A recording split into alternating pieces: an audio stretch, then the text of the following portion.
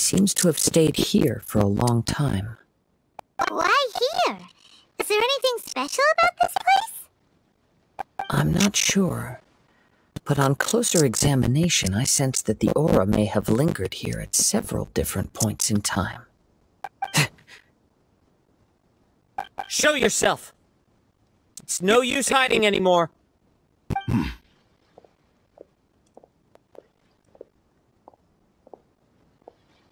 Kazuha, Kazuha. It's you, at last. Aha! So it is the same guy from before! What's your problem, huh? What could you possibly have against Kazuha? This still doesn't answer the fact, is this a separate issue with us, or is this also tied, connected with the two other people who are missing? Indeed, there should be no enmity between us, if it is Ame-no-me Yuya that stands before us. But what if instead of facing Ame-no-me Yuya, we are in fact facing the blade in his hand? Now that you mention it, it is giving off a strange light. Whoa, whoa! Surely you don't mean... Are you serious?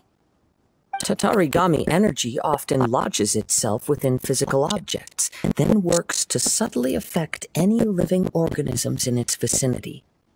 The blade has resided in Mr. Nagato's warehouse for many years, affecting his state of mind, and more recently using the sale as a means to affect, or rather as a means to occupy, Ame-no-me Yuya's body. You're sharper than I thought.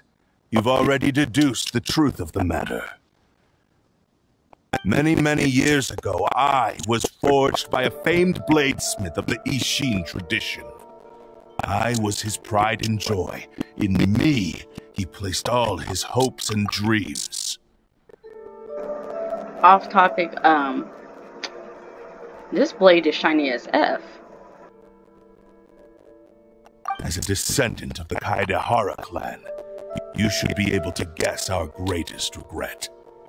I presume it has something to do with the Raiden Gokaden. Indeed. At that point in time, he failed to live up to the Raiden Shogun's expectations.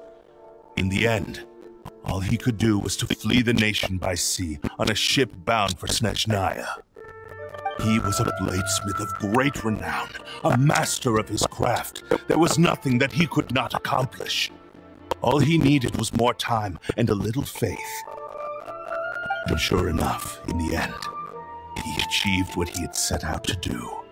All of his life's work, his wisdom, his skill, it culminated in his creation of me. He not only bestowed upon me the greatest of strength, but also endowed me with a consciousness of my own. In her conceit, the Raiden Shogun lost not only the single most perfect blade in the entire world, but also an irreplaceable achievement in the art of blade forging. So, swords can become conscious and control people? The people of the time in which I was born never believed I had that kind of power. They saw me as a mere blade, a sharp and well-crafted one, but in all other respects an ordinary weapon. But that gave me the opportunity to take action. After the death of my creator, I decided to leave Snezhnaya and began my long quest to return to the distant land of Inazuma. Moving from one person to the next, I controlled the minds of countless hosts along the way, each bringing me one step closer to my ancestral home.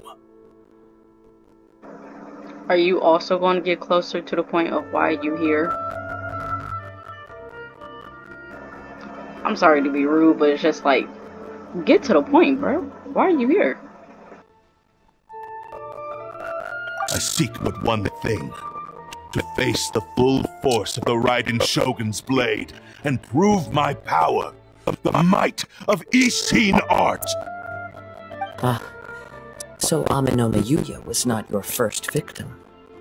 Tell me, what happens to those you've possessed when you've finished using them? My hosts? Who cares what happens to them? They are but tools that served my mission. When they got tired, or injured, or unusable, I hopped to the next one in line. All I needed them for was to take me back to Inazuma. You're awful. After I returned to Inazuma, I decided to bide my time in Nagato's warehouse until Amenoma Yuya handed himself over to me on a silver platter.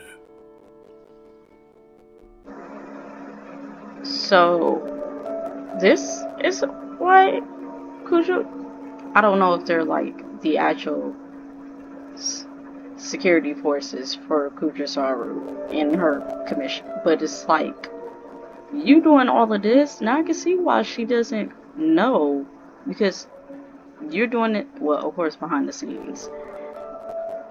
But then again, she doesn't notice that two... Was he a guard? And does she not realize two people are missing? Still. At long last, I'm approaching my journey's destination. By Amenoma Yuya's body, I have found you. And by your hand, I shall defeat the Raiden Shogun. Kaedehara Kazuha, you stood against the Raiden Shogun's Muso no Hitotachi. There can be no other to serve as my host for what is to come. That's great and all, but you can't fight the Raiden Shogun. She's too powerful. Have you seen Inazuma? I don't. Now, give your body over to me!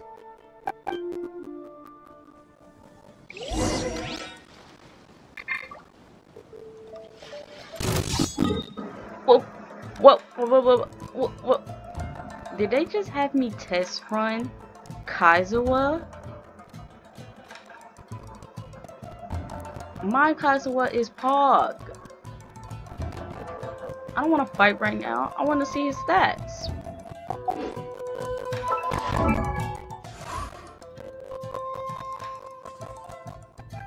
I have more EM than this.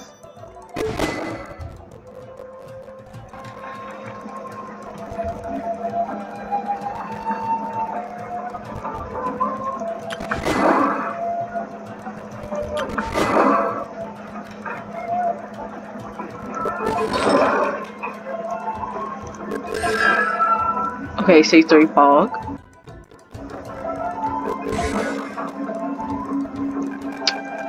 Do you want to explain the weapon, Hoyoverse?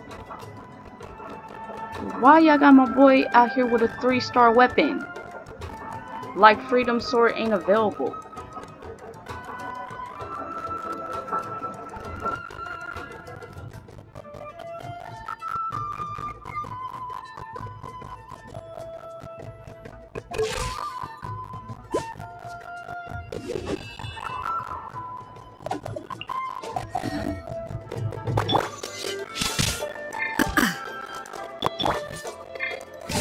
Rewrite history! There is no escape! Join me and suffer that divine light!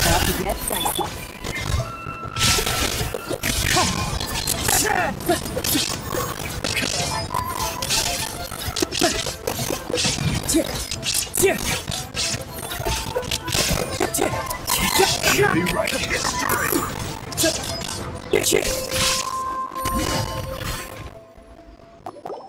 Do not stand in my way, or I will strike you down too! Bruh, you soft. You soft as a, oh my gosh, I can't even get the commentary right. You as soft as a baby's pamper. Yeah, you as soft as a baby's diaper. I can't really say what I want because of YouTube, but y'all still did Kazuha dirty with that 3-star weapon. I'm not finna get over that.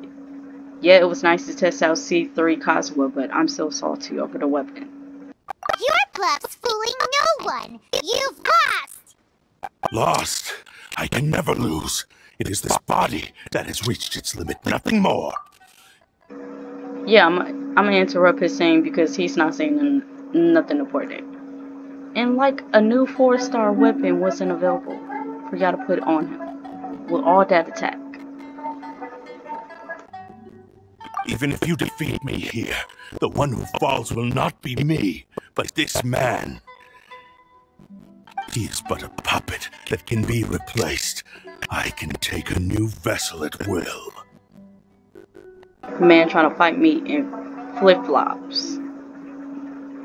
Flip-flops. All I had to do was step on his big toe and I would have won.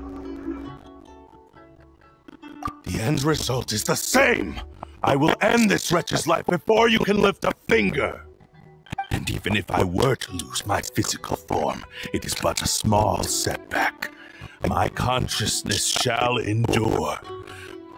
By any means necessary, and any medium available, I shall return and fulfill my destiny! Your fighting style, it is indeed the forms of Ishin art. But from your movements, I sense only hatred and arrogance, as well as a thinly veiled mania and despair. Really? You can tell all that just from his moves? As I've mentioned before, the forms of Ishin art convey the user's thoughts and feelings. Since the blade is currently possessing Aminome Yuya's body, its movements express the innermost thoughts of the blade. If you ask me, the mania is probably due to your desperate, single-minded ambition. You believe I am your only hope. Are you trying to claim that I am helpless without you?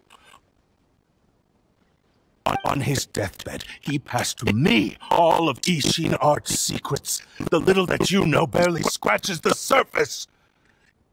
In that regard, why would I ever need your help? Because all of that is in the past. I've been wondering why you've not caused more trouble in all the years that you've been in Inazuma. If you are indeed a cursed blade that can possess its owner. Now that I've seen inside your mind, everything finally makes sense. You weren't biding your time. You were trapped. After all the time that's passed, you have grown weak. To the point that you are now unable to acquire a new host without making physical contact. Oh, that's right. I remember it now. Mr. Nagato had a habit of never touching his collectibles. Only when Mr. Nagato witnessed his wife's distress and decided to sell his collectibles did you finally have an opportunity to reach out to Aminome Yuya and make your escape. What of it? Well, that brings me to my second point. There's a despair in you that is so strong it threatens to overwhelm you. You were determined to fulfill your maker's ambition at whatever the cost. But this ambition is too grand and too heavy for you to bear. Each step you have taken has come at a great cost. I think you realized your limitations long ago.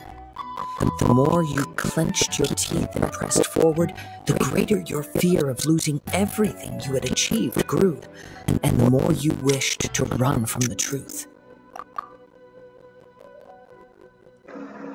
That's that poetic. That's them bars. That's what we call facts. But the way I see it, what began as an ambition has long since become a delusional fantasy. What would you know about any of this? I'm just one step away from achieving my goal.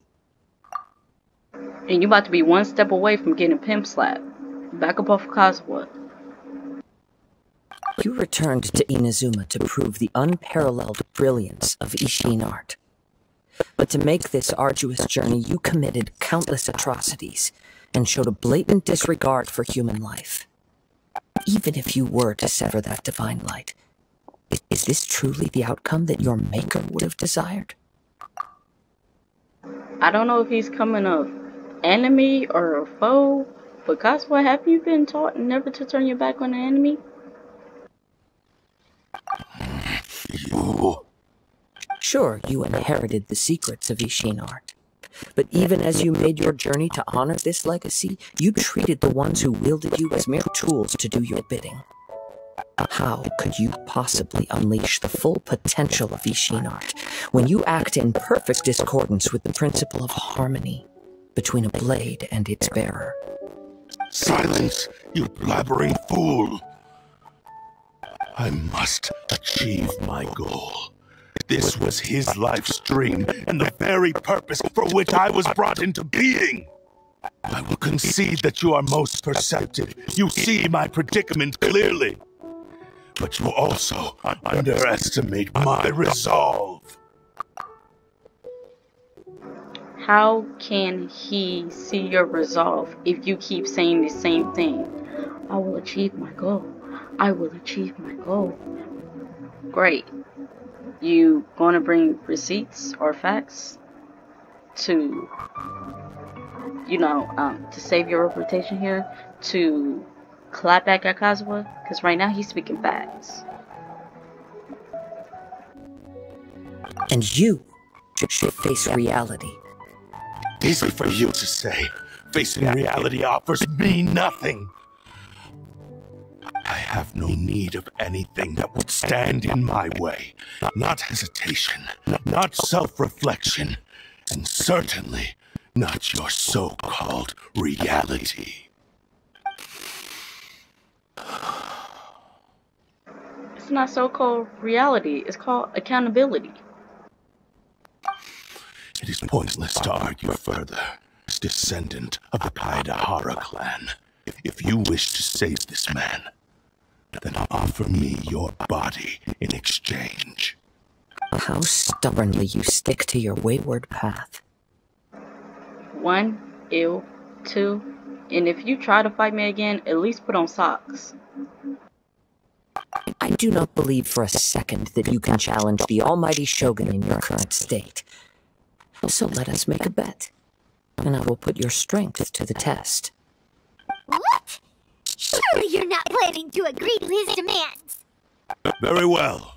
Then find yourself some enemies with whom you wish to cross blades. A taste of my power will more than convince you. Hey, keep your friends close and your enemies closer. Once we have dealt with them, we shall proceed to Tenshukaku. And as for your end of the bargain, if you lose, you must release Ame no Mayuya from your control. I accept. Don't do this,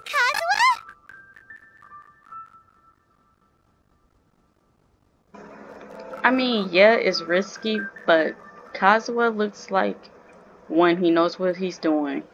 2, he clearly has the upper hand in some imaginary way. But I believe Kazuha. He got this. This is the only way to save Ame no Mayuya. If we don't do this, he'll forever be the Blade's puppet. The cursed Blade's strength is currently very weak, and I sense he's hesitating. This suggests his heart is still not completely devoid of honor. The power of the Tatarigami lies in intensifying existing obsessions. This is the reason Mr. Nagato and Ame no Mayuya fell prey to it. Since I don't have any similar kinds of obsessions, I should be able to put up some resistance for a while. But even so... Even if things take a turn for the worse, I still have you both here with me. We have a chance here to save an innocent victim. I am willing to accept the risks entailed. Your disdain for me betrays your woeful ignorance. I agreed to this bet because there are things I wish to learn too. Now, take me in your hand. You can also learn to buy a pair of socks. I'm surprised sand is not getting in your toes.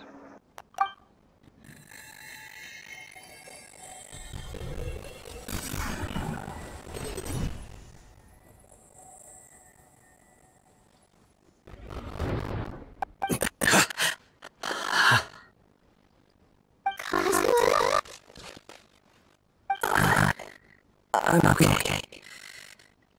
I felt a little dizzy at first, but only for a moment. It's all right. So far, this was as I expected. But I say, you feeling better? Stand up. If something feels off, let me know immediately. I will. Thank you. What should we do next? Have you got a plan, Kazuha? We'll find some enemies. Although this blade has endured much turmoil, it probably hasn't experienced many real fights. If a blade built for Ishin art cannot enter a state of harmony between blade and bearer, it cannot unleash its true power. If he wants to avoid reality, then we need to fight until he has no choice but to face it. He shouldn't last long in an intense combat situation. Wait a minute! Paimon remembers hearing about something from the Adventurers Guild. Since the Takasukasa clan abandoned that secret base, it's been held by Ronin ever since. All right. Please lead the way. What about Amanoma Yuya? What should we do with him? The blade says he'll let Amanoma Yuya trail us silently. Although he hasn't regained his own consciousness yet, he is not in any immediate danger. Off topic, I don't know if this is like intentional or on purpose. Does anybody notice that the music is going in and out?